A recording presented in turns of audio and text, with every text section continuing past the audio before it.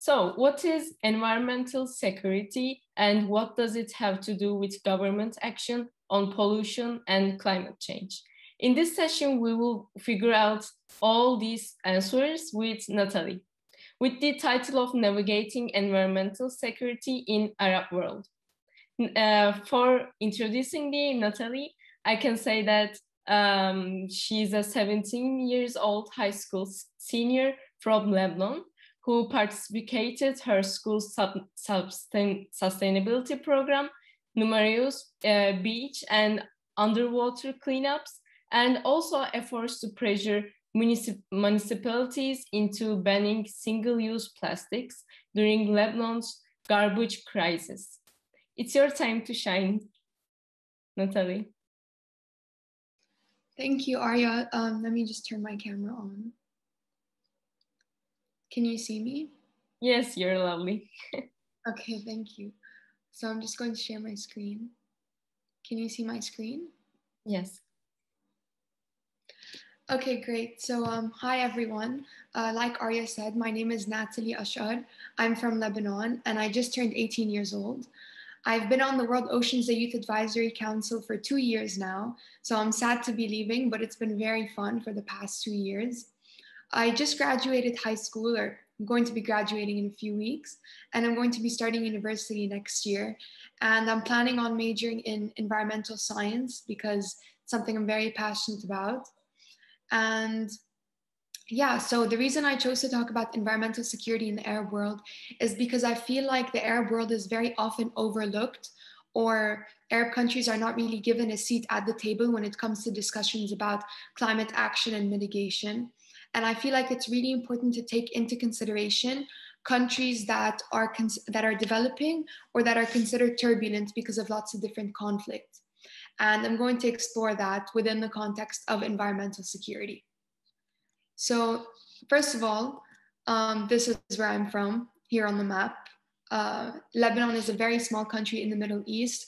And if the Middle East is often overlooked, Lebanon is even more overlooked because of its very small size. And I know that this might be a presentation filled with talk about conflict and poverty and war and things like that. So before I start, I'm going to go over an outline really quickly, just so that we're all on the same page about what we're going to be covering. So first, we're going to be talking about environmental security in general as a concept. I'm going to be defining it and giving examples.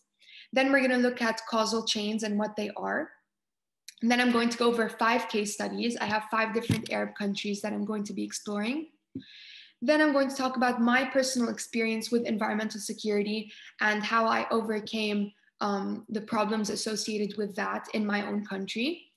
And then finally, we're going to look at sustainability barriers and how those are different in developed versus developing countries and how we can overcome them in turbulent countries. So before we start, you can look at some baby turtles just to relax or de-stress, especially if you've been on this live stream for many long hours. Okay, now I'm going to start. So first of all, the thing you need to understand about environmental security is that not everyone believes in it. There are lots of scientists, both political and physical, who don't believe in the concept of environmental security because they think that national security does not depend on the environment, or even if it does, the correlation is not strong enough for it to be very strong. So like if a natural disaster is affecting a conflict or leading to it, those people think that it wasn't that strong of a correlation and it doesn't really have an effect on national security. But the theory of environmental security basically states that the environment is a key element of regional and national security. This means that you cannot have national security without taking into consideration the environment and the situation of nature in that country as a factor. So this includes consumption habits, like whether or not you're producing and consuming products sustainably. It includes ecosystem services, habitat restoration and preservation or degradation, climate change and global warming, and all of those different factors. So the theory of environmental security basically states that environmental issues are threat multipliers for national security concerns. What a threat multiplier is is basically something that multiplies or increases the threat. So like if you have a war and a wildfire takes place, obviously here the wildfire is multiplying the threat. It's not making the situation any easier, and it's making things much worse because it's complicating the issue and increasing the number of consequences or potential casualties. So that's why environmental issues are threat multipliers for national security concerns. And it works both ways. Like if you have a war, obviously environmental issues are going to become worse, whether it's indirectly through economic repression or directly through habitat destruction. So I'm going to look at both ways. The first way is the impact of conflict and national security concerns on the environment. And I have two examples here that are pretty broad and that everyone should be familiar with, or I don't know. The first example is Europe during World War I. The artillery used by soldiers during World War I led to avalanches because people kept bombing the mountains, and then eventually snow started falling, and this led to a major avalanche. And I'm sure you've heard of White Friday, which took place during 1916 during World War I. There was a clash between the Allies and Austria-Hungary, and the soldiers were firing lots of artillery at the mountain, which led to an avalanche, and 270 soldiers were killed because of this. So here you can see that conflict had a major impact on the environment. And then also the environment had a major impact on the conflict because the avalanche killed soldiers. My second example is what took place during the Vietnam War. American soldiers released 20 million gallons of Agent Orange, which is a very toxic pesticide, onto Vietnamese forests. And as a result of this, there was lots of forest destruction. And until today, it's very difficult for Vietnamese to plant in those areas because of the pesticides and because of the damage that it caused. So they can't plant their crops there anymore. And it also led to a lot of harm and lots of casualties. So here you can see how conflict and war is causing environmental destruction, both with the artilleries and with the Agent Orange. Now let's look at it in the other direction. How can the environment contribute to national security, and how can it affect it? So here I also have two examples. The first one is Syria. And I'm going to, this is one of my case studies actually, so I'm going to be exploring it in more detail. So first of all, the drought in Syria contributed to the Syrian conflict. And here you can see, like, if you look at the sentence like that, you can see how it doesn't seem like the entire Syrian conflict took place because of a simple drought.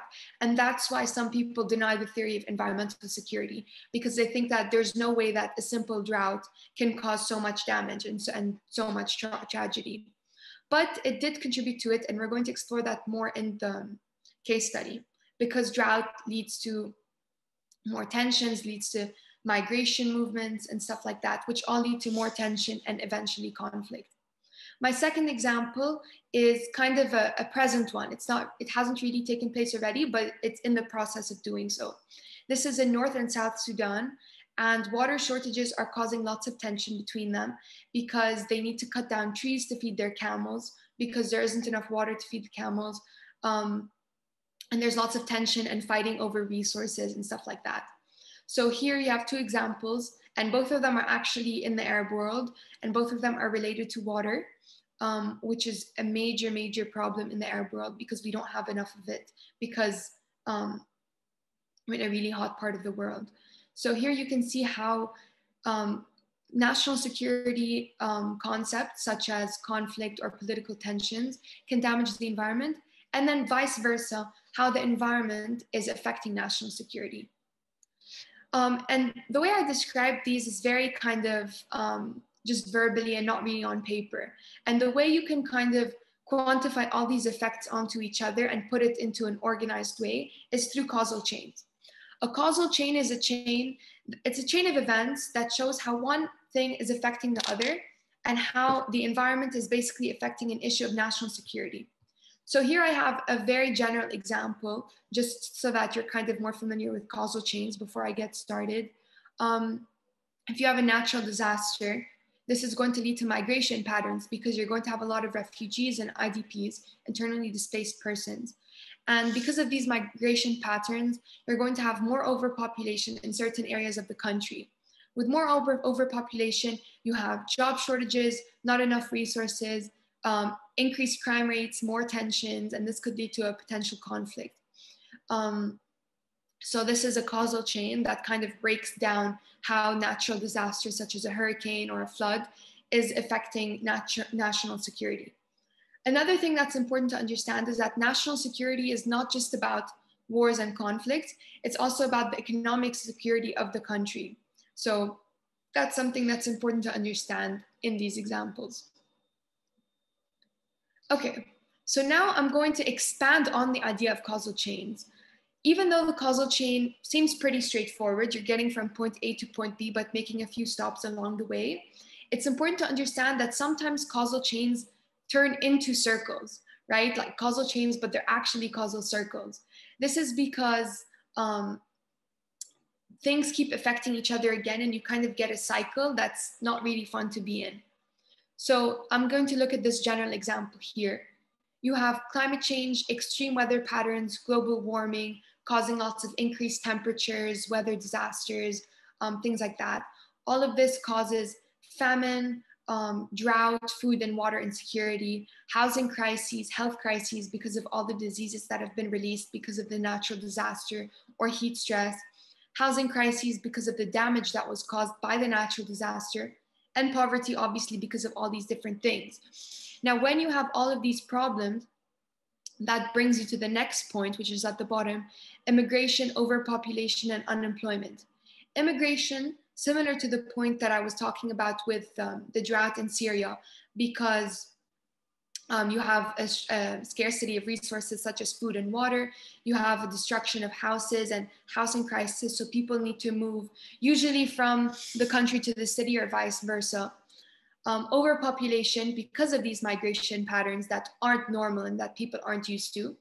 And then finally, unemployment because of the overpopulation, because of the infrastructural damage, because of the shortage of resources.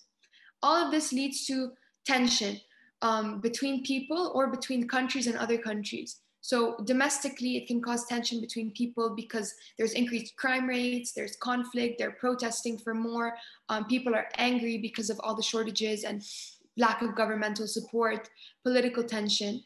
And then all of this can escalate and lead to conflict. And the conflict in turn causes more pollution because of habitat destruction, infrastructural damage, all of that stuff. And then also economic depression. And economic depression as a result of the war, obviously. And then in turn, the economic depression prevents the country from being able to live sustainably and from being able to invest in climate mitigation efforts and in environmental restoration. And so that also in turn does not allow us to slow down climate change or to prevent global warming. And that's why it's a circle. So the environmental damage led to a political conflict, and the political conflict did not allow people to fight those environmental problems or slow them down in the first place. So that's why it's a causal circle. Okay, now I'm going to talk about more specific examples in the Arab world. So as you all probably already know, there's lots of stability in the region, whether it's domestic within each country or international between countries. And there's lots of instability in the Arab world. And this kind of makes it a very good example of environmental security. And it allows us to prove the theory of environmental security correct to all those deniers out there. But before I start, there's a few disclaimers that we need to go over. First of all, it's very important to understand that even though we're going to be talking about conflict and things like that, these countries should not be characterized by their conflict, right? It's important to learn about their different cultures and things like that, and not just characterize them unfairly and believe in unfair stereotypes about the region and that it's a very violent one, because it's not. So my first case study is Lebanon, which is where I'm from, and I'm going to go over the causal chain here. So this took place in 2019. Basically in 2019, in October and September, October, November period, we had lots of high temperatures, we had dry winds, and we had little rainfall. And I remember very clearly actually it took us a long time to get our first rainfall in last fall. So as a result of all of this, since Lebanon is on the Mediterranean coast and it was very dry and hot, the winds weren't moving from the Mediterranean inland. So normally, the way winter starts is the Mediterranean carries in moist winds, carrying lots of rainfall, but that wasn't taking place. Those winds were not very strong, and that's why there was no rain. And on top of that, because of human-induced climate change and global warming, the weather was very hot. And so the water that was already present and the moisture that was already present in the forests was evaporating. And as a result of that, we had lots of wildfires. And this is the environmental disaster that I'm going to be talking about. So as you can see in the picture, the wildfires burnt down a lot of the forest because Lebanon has a lot of cedar forests. In fact, it takes up 7% of our land. So these cedar forests started burning down. People had to migrate. People had to flee their houses. It was just not a very good time. And the way the wildfires led to a political disaster was this. After the wildfires took place, it took several days for our government to even address the problem. So there was very poor response on the government side. And this attracted a lot of media attention, both from the Lebanese people and from other countries. Like our government did not have sufficient money or resources to put out the fires. So we had to get help from other countries such as Cyprus or France, and they had to send planes. And this process took many hours and many days, which attracted even more media attention. When this was coupled with other factors, such as the WhatsApp tax that was taking place at the same time, the economic crisis that was taking place, the poor behavior of the government, and the lack of action, all of this, all coupled together, led to lots of public outrage, and people started getting mad, and people started protesting. And this eventually led to the Lebanese Revolution, which began on October 17, 2019. So here you can see how people who are skeptical about the concept of environmental security can say, so it wasn't really the wildfires that led to the revolution. No, it wasn't. You have to take other factors into consideration as well. So for example, here in the picture, you can see the garbage crisis, which took place in 2015. And I'm sure you saw it on the news or something like that, because the garbage crisis was a really bad one in 2015 with garbage literally flowing down the streets. And all of this contributed to public outrage and to people just being disappointed with the government and eventually protesting in the streets on October 17th. In turn, the revolution led to even more tension, increased crime rates, political unrest, and eventually the resignation of our prime minister and the government. And because of this governmental collapse, we had hyperinflation, unemployment, increased crime, and in turn, this prevents us from living sustainably, right? Because there's a huge financial crisis in the country. In 2019, $1 US dollar was the equivalent of 1,500 Lebanese lira. Today, $1 is the equivalent of 13,900 Lebanese lira, if not more, depending on the rates every day. So here you can see how there's been major inflation with our currency. And this inflation is causing a huge crisis. Businesses are shutting down, people are fleeing the country. It's not a very good economic situation. And because of the poor economic situation in the country, people are unable to live sustainably. And if people are unable to live sustainably and take care of the environment, this can cause even more environmental problems, and the cycle continues. So here you can see that even though I've written this as a causal chain, you can see how each point can actually circle back, causing more environmental problems, which will then trickle down and cause more political problems. And that's why there aren't really causal chains. They're kind of like causal loops, causal cycles, causal circles, whatever you want to call it. Okay, moving on to our next case study. This one is an expansion of the example I said before, which was the drought in Syria. So first of all, you have human-induced climate change and global warming. It's very important to understand that the climate does fluctuate. So it's very possible to have one year that's hotter than the other. But in this case, and in most of these cases, actually, the environmental problem stemmed from human-induced climate change. So unnatural hot trends and unnaturally hot weather. And that's the case in Syria in 2006. there were warmer and drier conditions in the Mediterranean. And like the case with Lebanon, there was very weak moist winds. The Mediterranean was not carrying in the moisture and the wetness inland. And so there was little rainfall. And because of global warming, there was hotter weather, which was causing more evaporation. So even the moisture and the water that was already present in Syria started evaporating. This led to a very extreme drought between 2006 and 2009. And it was not surprising. Many scientists were using the data that they were getting about the Mediterranean and the lack of moist air and the increased evaporation rates. And they predicted that a drought was 2 to 3 times more likely. So this drought took place in between 2006 and 2009 in Syria, as you can see in the top right picture. And as a result of the drought, the Syrian government was unable to place proper water use policies. There was crop failure. The agricultural sector was not doing very well. It was suffering.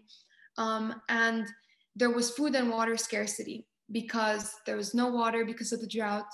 And there was little food production and lots of food shortages because they were unable to implement irrigation systems. They could not water their plants. And there was just overall crop failure. So as a result of these shortages of food and water, 1.5 million people were forced to migrate from rural to urban areas, as you can see in the top left picture. And because of these massive migration patterns, the urban areas were under lots of stress because you have 1.5 million more people than you normally do. This led to increases in tensions and social stresses, which eventually led to the uprising against President Bashar al-Assad and eventually the Syrian crisis. So here you can see that all of this started with a little drought. The drought led to increased tensions, and these tensions just had people on edge and more likely to start an uprising. Here you can also see how people who are skeptical about the concept of environmental security can think that the drought didn't really have that much to do with it, or there isn't really enough data to say that the drought was the cause. But we're not saying that the drought was a cause, we're saying that the drought was a contributing factor, which is a very valid point when it comes to environmental security, because you need to take everything into consideration. Like if we look back at the case of Lebanon, I remember last year, in 2019, many headlines were talking about how the revolution started because of a WhatsApp tax. This is not true. It's so many different factors. It's the very poor standard of living. It's the inability to trust one's government. It's the lack of access to electricity and water. It's the wildfires as well. So you need to take all these things into consideration. Everything is tied and everything is intersected. And I can actually tie the Syrian case study to the Lebanese one, because after the Syrian crisis, people also had to flee the country because there were lots of refugees and internally displaced persons. And many of those people actually went to Lebanon because Syria and Lebanon are neighboring countries. Syria is in the north of Lebanon. And before the Syrian crisis, Lebanon's population was 4.5 million, give or take a few. But we then got 1.5 million Syrian refugees into the country, which led to the population of Lebanon exceeding 6 million, which is something we're not used to, especially in a country that's super small. And the influx of refugees from Syria also led to increased tensions, increased unemployment, overpopulation in Lebanon. So here, not only are these individual causal chains, but they also intersect at a point. And so you don't really have a causal chain nor a causal circle. You kind of have like a causal web where everything is affecting each other and the environment and national security are intertwined. So I hope that kind of makes sense. So I'm going to move on to our third case study, which is Egypt. Okay, so in Egypt, it's actually very interesting because the concept of environmental security is a very historic one. It was present at the days of the pyramid builders, and 4,000 years ago. It's a very popular intersection in Egypt because they understood this a very long time ago. And at the days of the pyramid builders, they also understood that the amount of water that they had and the access they had to the Nile River could affect their political power and the power they had in the Kingdom of Egypt at the time. So, and this kind of phenomenon is still taking place today because Egypt is on the bank of the Nile River, and their relationship with the river and their access to water supply affects how they do politically and affects the national security situation in Egypt.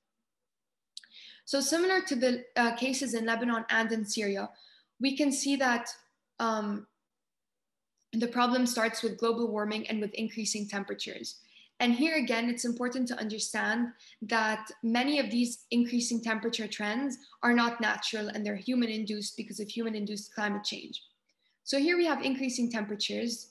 In addition to increasing temperatures, we have overpopulation because Egypt has one of the fastest growing populations in the world. And this is obviously not helping their case. Because of overpopulation, they've had to construct a new administrative capital city, which is 28 miles away from the Nile. It's literally in the middle of nowhere. And they're planning on relocating from Cairo to this new city, gradually, obviously, but they're going to be moving further and further away from the Nile, which is not helping because it means it's harder to get access to water. And they have to transport the water from the Nile all the way out 28 miles out into the desert. In addition to that, Ethiopia, which is south of Egypt, is constructing the Grand Ethiopian Renaissance Dam. This dam is upstream of Egypt, so it's basically going to be hindering some of the flow of the water down the Nile towards Egypt, right? Because Egypt is at the end of the Nile. So the construction of this dam is going to make it more difficult for Egypt to have access to water because it's going to kind of hinder the flow of water down the Nile. And since Egypt's going to have less access to water, this means it's going to reduce the amount of land that they can plant in by 20%. And this is going to lead to not only a water shortage, but also food scarcity, which will lead to the displacement of thousands of workers, which is not helpful, especially amidst a very rapidly growing population where people need more and more jobs.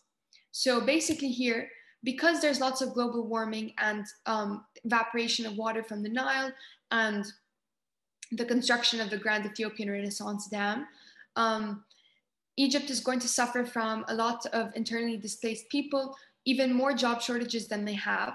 And this is going to cause more social unrest, political tension within the country, or potentially with their neighboring countries. And they could risk having a third revolution, even though they've already had two within the past decade, as you can see in the bottom left picture. So here, the top left picture shows the Nile River. The top right picture shows the new administrative capital city that's still under construction. And you can see how it's in the middle of the desert, meaning access to water is going to be very difficult. In the bottom left picture, you can see the Grand Ethiopian Renaissance Dam, which is almost done, but pretty much complete. And finally, the protests in the bottom right picture. So here, you can kind of find a trend between the cases in Lebanon and Syria and now in Egypt, because all of them kind of stem from global warming and climate change and increased temperatures. And this is a very important point that we need to understand, is that if these countries are suffering from lots of political unrest, economic crises, they don't really have the resources nor the money to invest in climate mitigation efforts. And that's why it's very important to have two things. First thing is international aid, and second thing is a seat at the table. It's very important to have international aid from countries that are able to fund climate mitigation efforts. And it's very important to have a seat at the table because the voices of these countries need to be heard and need to be taken into consideration when it comes to climate discussions. So a country that's suffering from a major economic crisis, such as Lebanon, cannot be held to the same standard as a country that's doing really well financially, because they just don't have the same ability to fund sustainability efforts. So now I'm going to move on to my fourth case study, which is Saudi Arabia. Here in Saudi Arabia, as you can see in the pictures, they have lots of air pollution. And according to recent studies, the Gulf states, which include Saudi Arabia, have the most toxic air in the world. And this is due to several reasons. First reason is increased economic activity. Obviously, the oil industry has allowed Saudi Arabia to have a booming economy and do really well economically and expand and build. That's one. Two is global warming. Obviously, increased temperatures cause lots of dust and sand and dryness in the air, which adds to the air pollution that's already there because of the economic activity. And three is the Arab Spring. Because of the destruction and the damage, and like factories and green initiatives not working at the rate that they normally do, all of this is contributing to increased air pollution. And so there's lots of dust, lots of sand, lots of chemicals in the air. Because of all this air pollution, there's an increased risk of having strokes, heart attacks, heart and respiratory diseases such as cancer or asthma. And all of these workers and citizens are suffering from all of these things, which leads to 14,600 deaths in Saudi per year attributed to air pollution. And this is really unfortunate because these are lives that can be saved. And there's no need for 14,600 people to suffer every single year because of air pollution. It's a major tragedy that's not only not fair, but also causing Saudi a lot of economic losses. Like, even though the economy is already doing pretty well, more or less, they lose billions of dollars in the workforce because of lack of productivity. And here, this is because workers are either dying because of air pollution, or they're suffering from those diseases that I mentioned above, or they're just unable to work to their full potential. So if someone has asthma, they're not going to be able to construct as productively or as effectively as someone who works in a country where there's fresh air, there's water, there's moisture in the air, and it's not very dry. They're not forced to wear a mask or a buff before working, stuff like that. So here you can see the causal chain and how what started with global warming and increased economic activity is leading to economic losses in the country.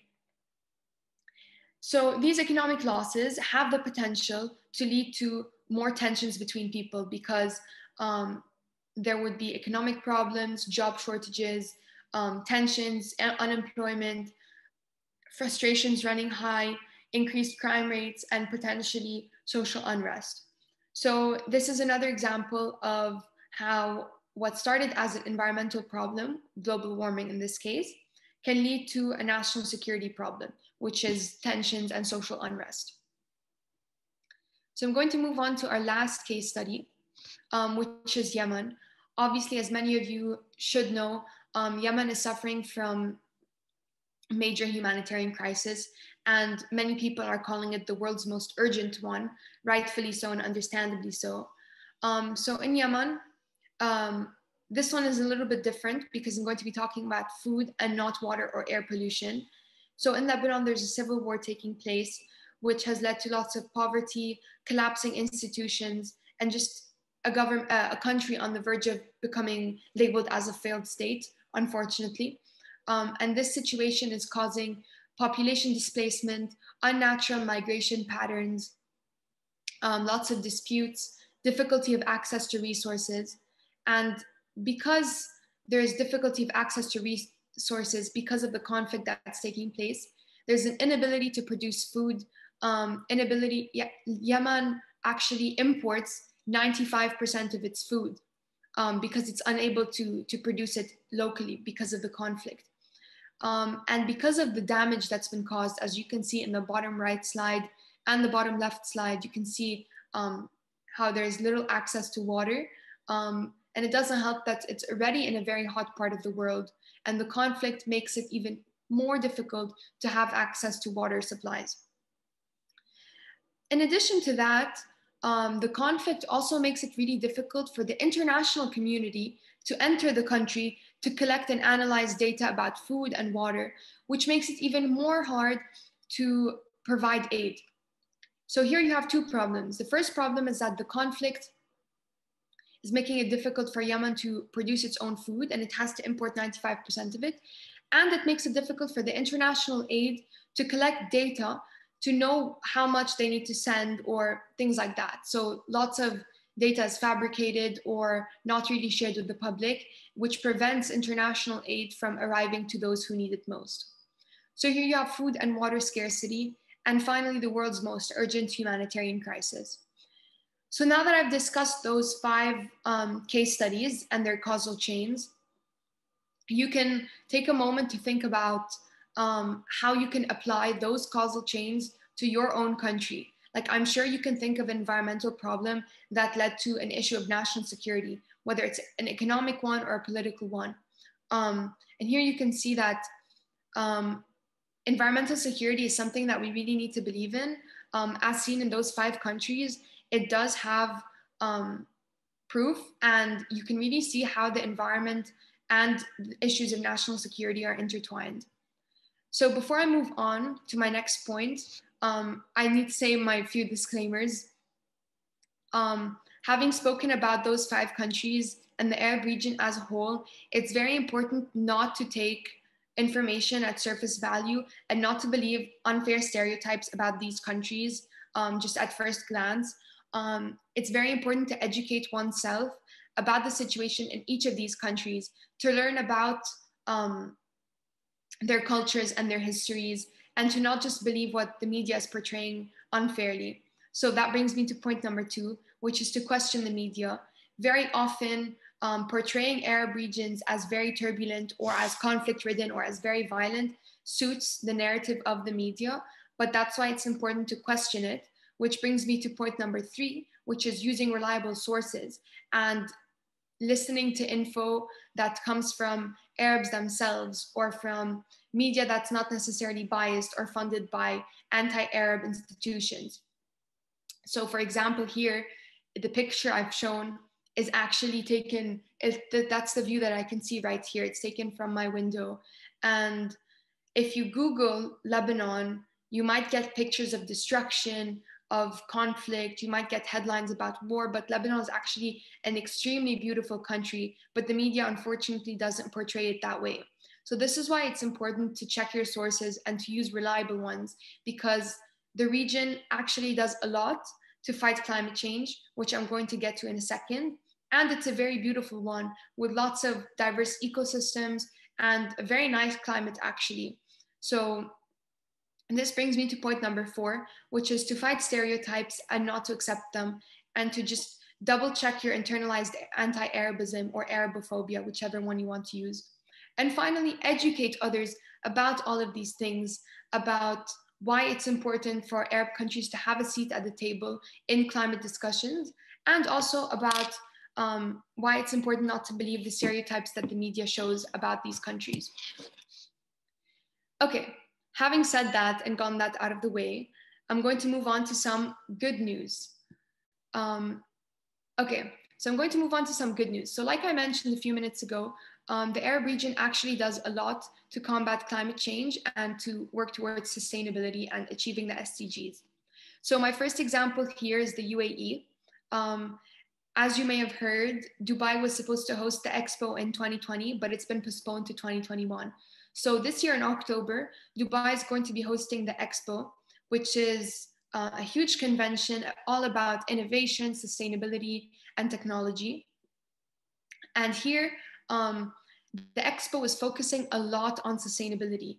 All the buildings and all the conventions are going to be following guidelines for sustainable operations. And all the buildings have already installed renewable energy systems with a combined energy capacity of 5.5 megawatts or 5.6, if I'm not mistaken, on all their building projects. All the buildings also have LEED certifications. LEED stands for Leadership in Energy and Environmental Design. And 120 buildings, I think, or 125 are going to have this certification, which is really impressive.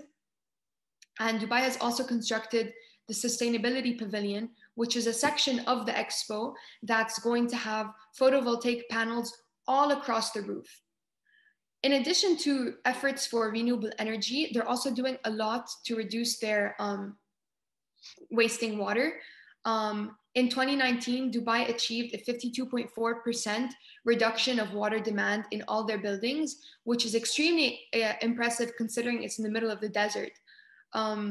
And also 90% of the materials that were acquired and produced for the Expo are in accordance with sustainable materials guidelines. So this is very impressive. Second one is the Morocco Solar Farm, which is considered the world's largest and most ambitious solar energy plan. This is understandable considering it's literally in the desert under the sun, but that doesn't mean it's not impressive. It's a $9 billion investment from the Moroccan Agency for Sustainable Energy. And this solar farm is called the Noor Power Station, which I personally really like because Noor in Arabic means light, and light represents hope and just positive energy for the future. And I really like this project because I think it's not only going to do really well for the planet, but also for the Arab region as a whole, especially Morocco, because solar energy is going to be a major export for them once they complete this farm. It's going to be the world's largest concentrated solar power plant. And this is something that we can really look forward to. My final case, not final, but the final one I'm going to talk about is Green Buildings Initiative, specifically in Qatar. So in the Arab region, lots of countries are working towards making their buildings greener or more sustainable. And this means that they're LEED accredited. Like I said before, LEED is Leadership in Energy and Environmental Design. It's an organization that provides buildings with a green accreditation or certification, meaning that they're in compliance with sustainable standards. Now, Qatar specifically developed their own assessment system for buildings. So in addition to LEED, it's called the Global Sustainability Assessment System.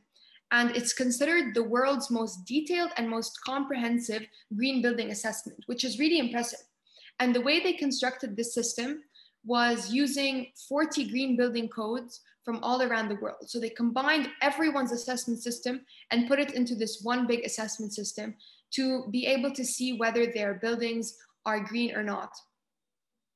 And this assessment system takes into consideration many different factors, including energy, water, the location of the building, the cost, the indoor situation, so like how much air conditioning you need, things, the materials that were used, things like that.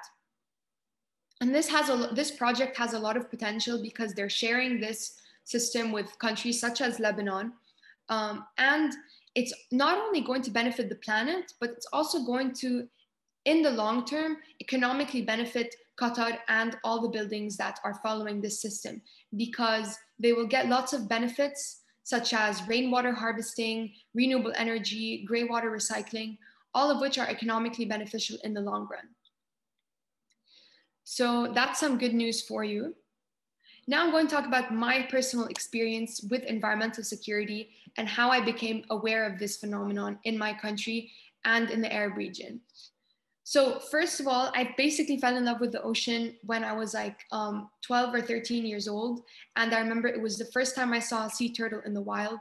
I was snorkeling and I just became super obsessed. And I started learning more about plastic pollution, about climate change, about environmental degradation. And I became really aware and really passionate about doing anything in my power that I can do to prevent all of these problems. So here you can see me at my first beach cleanup. And I remember this day, it was just me, my mom, my brother, and my little cousin. And I basically dragged them with me to see what's going on at the beach and to have a little beach cleanup. This was at Ramlat Al Baida, which is Beirut's biggest public beach. And unfortunately, it's really polluted. And you can see I'm literally holding a toilet seat here. And I just thought that was kind of funny that it's ironic a little bit because it's such a pretty beach. It's literally on the Med and there's lots of garbage, unfortunately.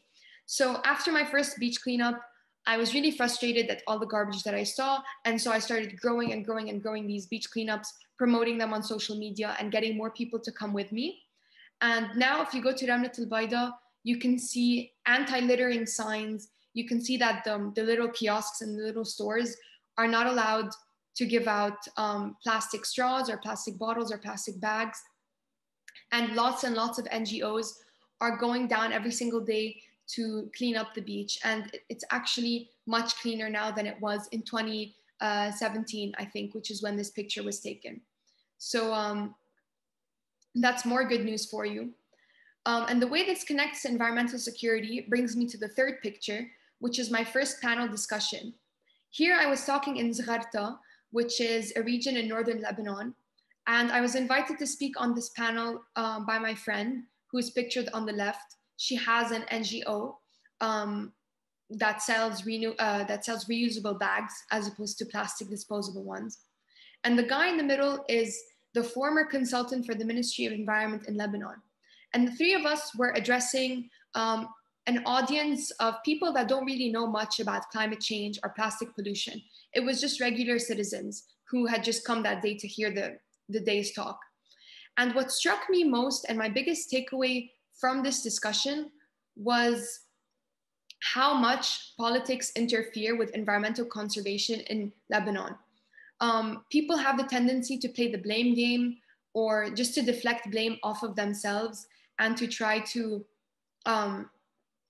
not really take accountability or take responsibility for the damage that they've caused. And this was something that really disappointed me, because I thought that if we just put our differences aside and all worked collectively, we could achieve so much more good, because there's lots of good ideas, especially among the younger generation. And so that was my biggest takeaway from the discussion. And that's when I started getting into the concept of environmental security and of the intersection between politics and the environment, and how we can overcome this intersection and overcome our differences for the greater good. And this realization made me realize that the sustainability barriers, which are the obstacles that face a person who is trying to live sustainably, the sustainability barriers in turbulent countries are different than those faced in more developed countries. And so I made a survey and surveyed young people all across Lebanon. And I asked them what they considered to be the main 1, 2, or 3 sustainability barriers that they're facing. So this means, what are the reasons that you're not living sustainably? And I'm going to go over each one in detail and connect it back to environmental security. So 69% of those young people said that the main reason that they cannot live sustainably is because of lack of resources or inconvenience. And this is actually very understandable. And this is something that I struggled a lot with when I first started being obsessed with the environment and the ocean. If you have a reusable water bottle, right? You made the choice, you don't want to use a plastic water bottle anymore. You have your refillable water bottle, you go to a public place, there's no water dispenser. Or you go and buy something at the store and you're willing to pay the extra 50 cents to get a reusable bag, but they don't offer it. You want to go vegan or you want to go vegetarian, the government is not investing in products such as tofu that you can eat as a vegan or a vegetarian, right? So you go to the supermarket and there's nothing there. You can't live a healthy lifestyle because you don't have a wide variety of options. So you're not motivated to do that anymore. And this stems from financial difficulties, because the country is going through an economic crisis, because we have so many other things to fund, such as restoration programs. It's just sustainability is not considered a priority, which is unfortunate and which should not be the case. The second problem that people considered the most urgent was the mentality. And this is because, like, you look around, and like I mentioned in the panel discussion in Zgharta, many people didn't even know what climate change was, right? They weren't aware of the problems. They don't really care. And that's because there's a lack of awareness, and also because they have so many other problems. So if someone is struggling to provide for their family, they're not really going to make the effort to invest in a refillable water bottle instead of just drinking from plastic bottles that they can find, right? The mentality is just not ready for such a major shift. Which brings me to the third point, which is financial difficulties. This comes from conflict, lack of governmental support, not subsidizing green initiatives or NGOs that are working towards sustainability, and also lots of conflict. Then the fourth point is a difficulty breaking old habits and a lack of institutional support. This is similar to the first point about inconvenience. So if I want to recycle, and I'm pretty committed to recycling, at school, we don't have a recycling program. So how is that my fault? Like, what can I do? And I'm going to get to what you can do in a bit, but I'm just explaining what goes through each person's mind when they encounter one of these sustainability barriers. And finally, lack of awareness. It's very difficult to be the only person who's doing something when everyone else is against it. And lack of awareness stems from lots of conflict, people have other things on their mind, they have lots of financial difficulties, and they don't really have the patience nor the resources to make the effort to live sustainably.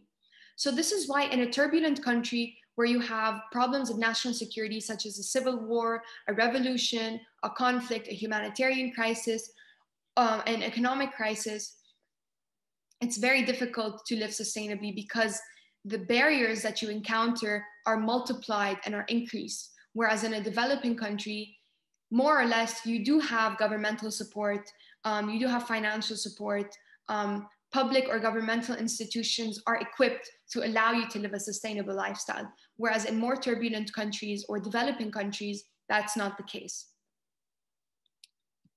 So how can we overcome these sustainability barriers in turbulent countries, and why is it so important? So first of all, the reason it's so important is, like I mentioned at the beginning of my presentation, these countries deserve and need a seat at the table when it comes to climate discussions. 22% of the world's population, which is 1.3 billion people, live in poverty. And these people, because they're living in poverty, cannot really fend for themselves when it comes to sustainability. They're depending on developed countries to make a bigger effort to combat climate change, because they're not really in a position where they can fight the 2030 deadline that the UN has placed, right? If they're not living in poverty, they're going through conflict, or both, since they go together.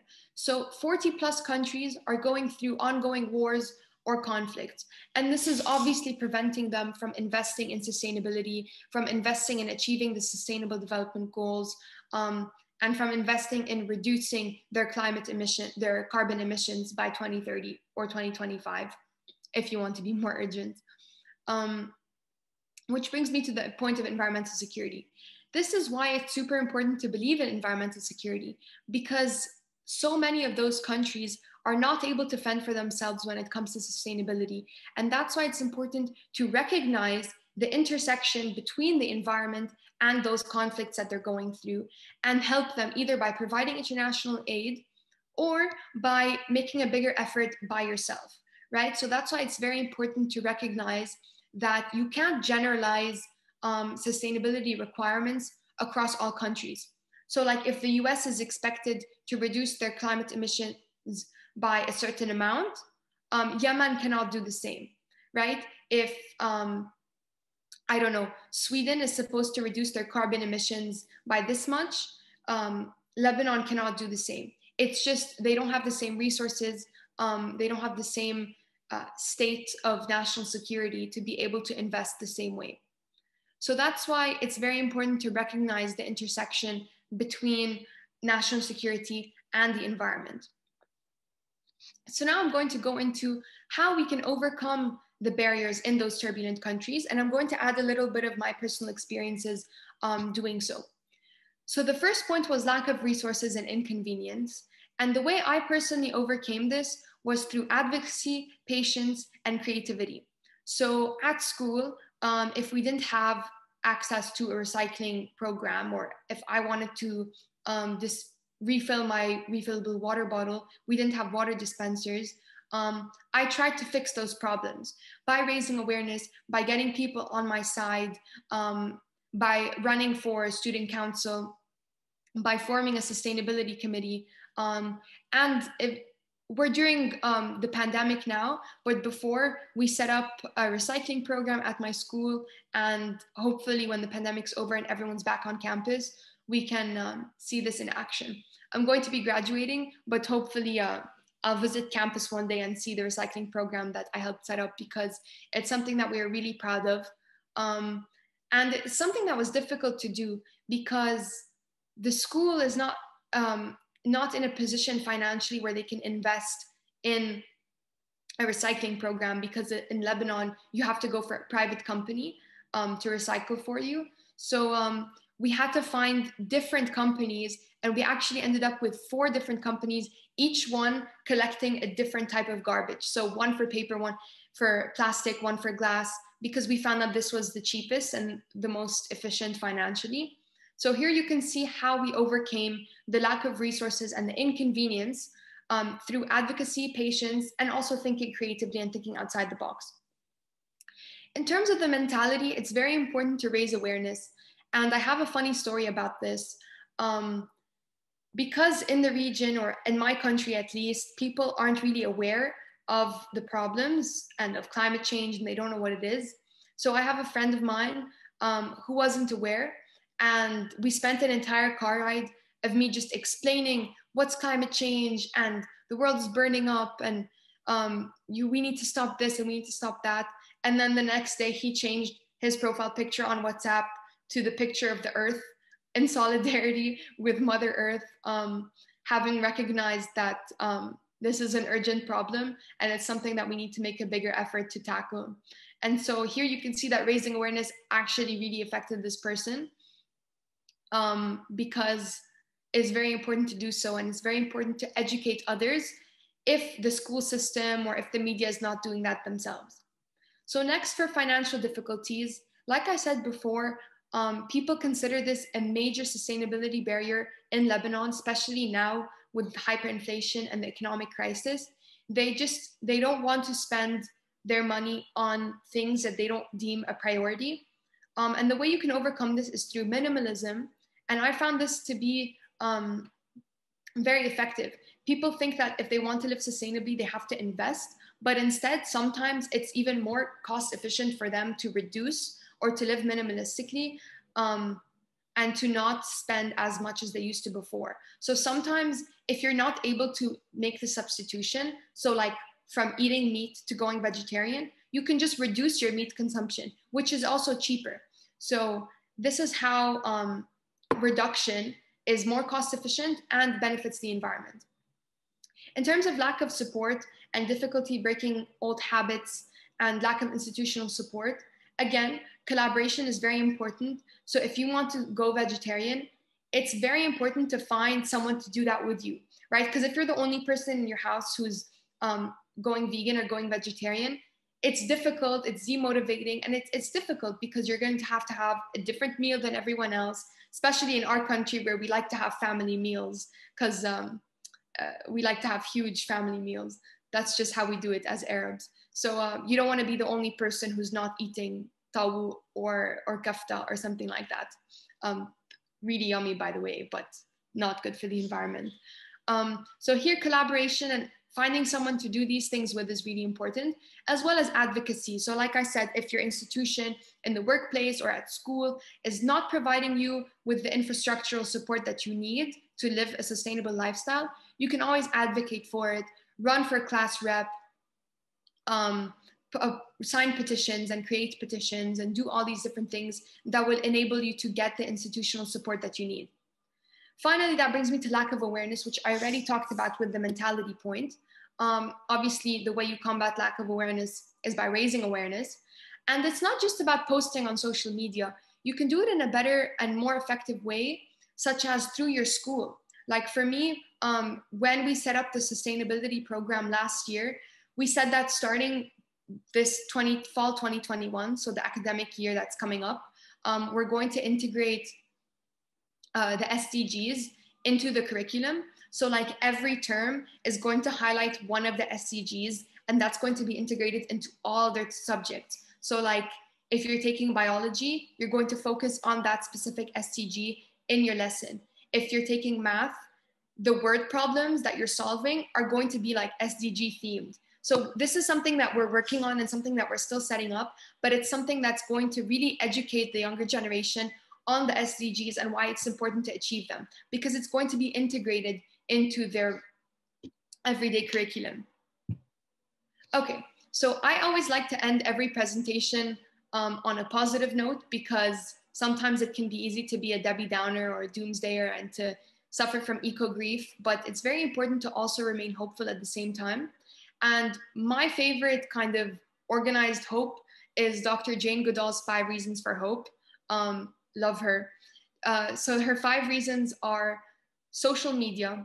Like I said before, advocacy and raising awareness on social media is a great way to educate people and also to get them on your side. Like the way I grew my beach cleanups from just my mom and I to everyone else, and getting big groups and getting people I wasn't even very close to, like strangers, was through social media and posting about it. The second reason for hope is human intellect. Like you can see with the examples with Qatar's green building system, the expo taking place in Dubai, Morocco's solar farm. We really have the resources and we have the technology and we have the brains to come up with ways to live sustainably, even in turbulent countries. And that's why human intellect and technology and science is all super important and very inspiring. Like we all know that we saw this with the pandemic, right? They used an algorithm to come up with a vaccine. And now in the future, if there's another vaccine, they can just input the information about the virus into the algorithm and get a vaccine within days, which is something that's really impressive and really inspiring, because think about the implications that this can have for climate mitigation. Next, we have the resilience of nature. And this is something that I saw in my country and abroad. If you watched Our Planet by BBC, narrated by Sir David Attenborough, also love him. He talks about how the animals are coming back to Chernobyl. So even if we damage the environment, eventually nature will come back if we allow it to breathe just a little bit. And this is something that I saw in Lebanon as well. Like when we stopped polluting Ramlet al-Baida, you can start seeing fish returning a little bit, water quality improving, and nature just prevailing at the end of the day. Then number 4 is the youth. Obviously, this is something that we're very strong believers in on the World Oceans Day Youth Advisory Council.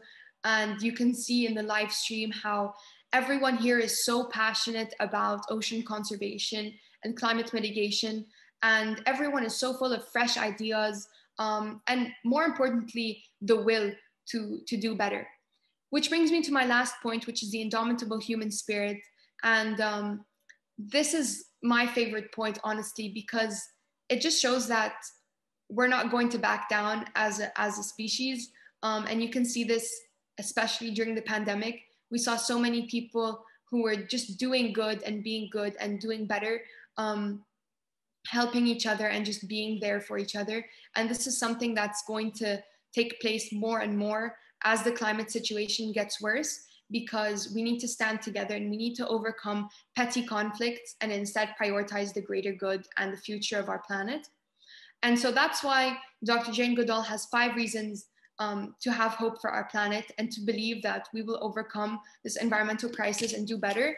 And I agree with her honesty, because I've worked with so many young people, both through World Oceans Day and in my home country. And I've seen that the youth really can bring better, whether it's through ideas or whether it's simply through passion. And that's why I have hope as well. Which brings me to my conclusion. So first of all, we learned that environmental and national security are linked and they're intersected, and nothing is just cause and effect. It's always a causal chain or a circle or a web, and everything is interconnected. And the environment does in fact affect issues of national security, whether it's political or economic, and vice versa, such as with the avalanches in World War I and Agent Orange. Point number 2 is that causal chains can be circles. They can be circles, they can be loops, they can be cycles, I don't know. But they can definitely be circles. Point number 3 is that the Arab world is progressing and deserves a seat at the table when it comes to climate discussions. Point number 4 is that you can make change too, such as what I did at my school and everyone is doing through World Oceans Day. It's never too late and it's never too hard. Everything is possible, as cheesy as it sounds. Like you can always think outside the box. You can always just keep pursuing something you want. And finally, we do need to have hope. And I hope that everything taking place this World Ocean Day and everyone's presentations during the Youth-A-Thon inspire you to have hope and also inspire you to take action yourself, because we can do it. So thank you. And I guess I'm done. Yes, thank you so much. And also, I agree with you. Everyone can make a difference and become a change maker. And also, that was a really interesting and powerful topic. And in addition, you gave us a really different perspective. And also in the middle of your session, you gave us so many good news that we still can have hope. And also you actually made my day with that good news. Thank you so much. And do we have any questions? Thank you, Arya. If anyone has any questions, you can ask them in the chat. But I think everything is so clear. Yeah, I had so many questions in the beginning of your session, but now I'm all clear. Thank you, thank you. Let me check. Yeah, everything is so clear. So thank you so much. It was great to having you here and listening to a really interesting topic. Thank you so much. Thank you. Thank you guys for joining.